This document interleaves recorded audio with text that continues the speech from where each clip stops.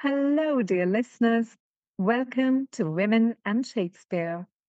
I'm your host, Dr. Varsha Panjwani. I have been drawn to the work of our podcast guest, Professor Alexa Alice Joubin. Now, I want to ask you about your special issue of borrowers and lenders. And this is such a significant issue on contemporary transgender performances of Shakespeare.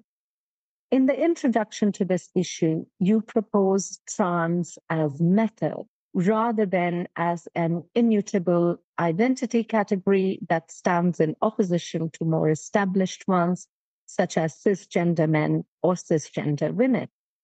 When I read your introduction, it really offered me a new way of seeing.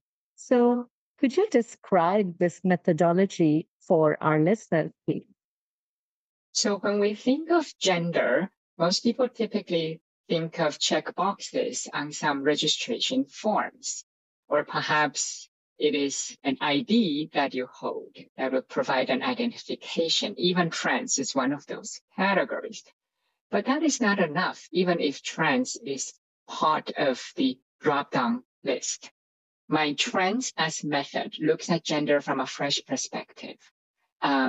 In fact, gender is simply a set of social practices. It has to do with your mannerism, grooming habits, your choice of attire for a particular occasion. In the morning and in the evening, it is different. Today is different from yesterday. This week is different from last week. Now, it may be very subtle, right? Yet there is difference. Crucially, gender as social practices evolve over time. We probably no longer engage in the same practices as when we were teens, right? And it also evolved in the presence of other people. So it's actually a set of interpersonal relationships. Gender is personal. Every person is entitled to define their own path and who they are, and yet it is also contextual. It's in the realm of the collective, beyond your own home. Hence, so much struggle, right? And if we look at it this way, we will be able to emancipate interpretations of a lot of characters. In one of my talks recently, I alluded to whether there are transgender characters in Shakespeare. Experts may answer yes. Amateur readers may scratch their head and wonder, really, were there transgender characters in Shakespeare? I heard of a lot of cross-dressing. My answer is historically, there are so many transgender characters that we have managed to overlook due to what I call cisgender sexist bias. As this bias manifests itself most visibly when people use the term cross-dressing. Cross-dressing is actually somewhat problematic because it already presupposes stable binaries. This kind of bias assumes all the characters are cisgender, and it makes certain kind of practices invisible. This is reflected in the play text. In the beginning of today's conversation, I alluded to Cesario and Viola. If you pick up a copy of Twelfth Night, right? And throughout this story, the main character is who? It's Cesario. And yet, if you look at the character name preceding all the speeches, it keeps saying Viola, Viola, and Viola. There's no Viola, there's Cesario. And to me, all the Violas are a violation of Cesario. And so with trans methods, you have actually reopened Twelfth Night for a new reading, right? Cesario seeks employment at the court, and the identity of Cesario makes his life worth living.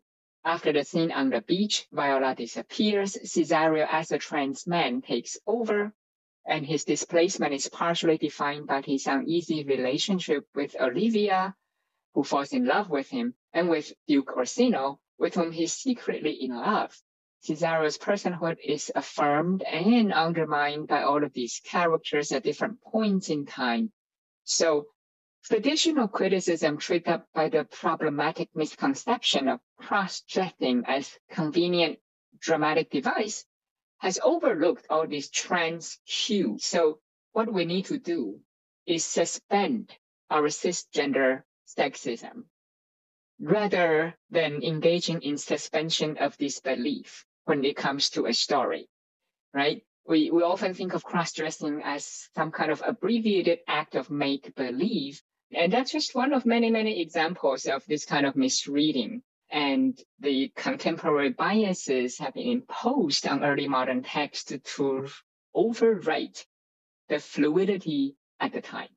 People asked me, you talk about trends as method. Would it be ahistorical to apply these modern methodologies? In fact, it is ahistorical if we insist on modern biases and fail to account for different modes of being and thinking in historical times. Granted, back then, they did not use trans in this way.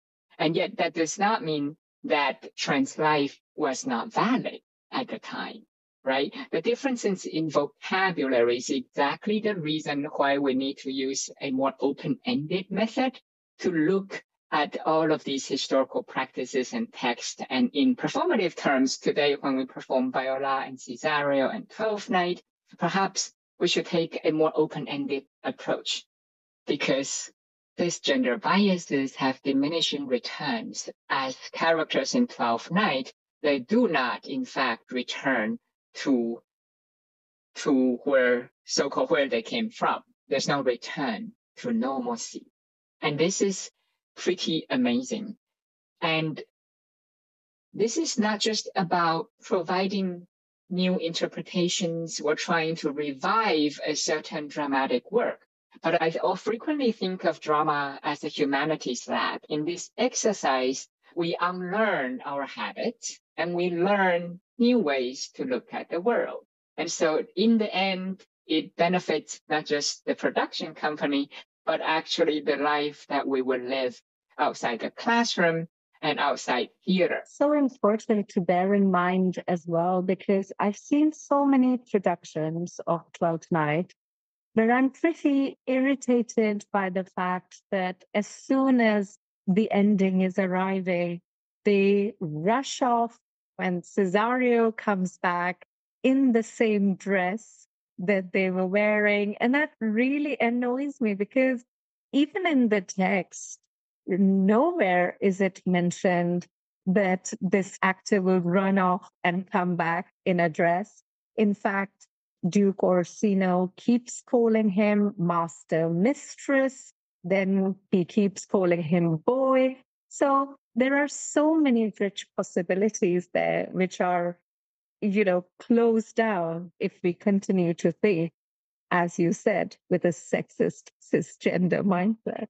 I fully agree, Varsha. Cesario does not dress up frivolously for deception, and double weddings are announced in the text but never staged. Most people forget that.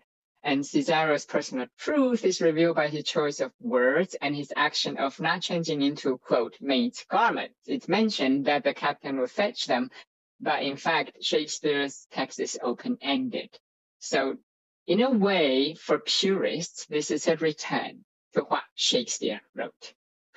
I have to mention in my research, these gender identities are not fixed either. I continue to use cis and trans for now because these terms are being circulated and there's work to be done, even though I believe one day we should transcend these terms, but that's in the future. Yes, absolutely. And I am so happy that you drew our attention to gender as dynamic practice. We change every day. And if gender is a practice, then that changes pretty much from moment to moment too. So that's great. In this article, you also say that Shakespeare holds a central place in facilitating transgender performance. So you've told us a little bit about this, but could you elaborate what is it about Shakespeare that lends itself with trans studies and performance? And more importantly, why should trans studies and performance care about Shakespeare at all? Excellent question. The fluidity and open-ended language in Shakespeare lends itself to trans methods, and trans and queer studies should care about Shakespeare because this is one of the most visible canons that is circulating in our culture in various forms, even if fragmented. So, like it or not, in order to deconstruct historical cisgender sexist biases, one of the best places to start is with a group of highly visible and frequently quoted texts. So for these two reasons, I think the two should be brought together. That was Alexa Alice Joubin. Dear listeners, adieu, adieu, adieu. But remember to tune in to Women and Shakespeare, streaming at Apple Podcasts, Spotify, and numerous other platforms. If you want to listen to the podcast with a full transcript, head over to our website, www.womenandshakespeare.com. Until then, keep smashing the patriarchy.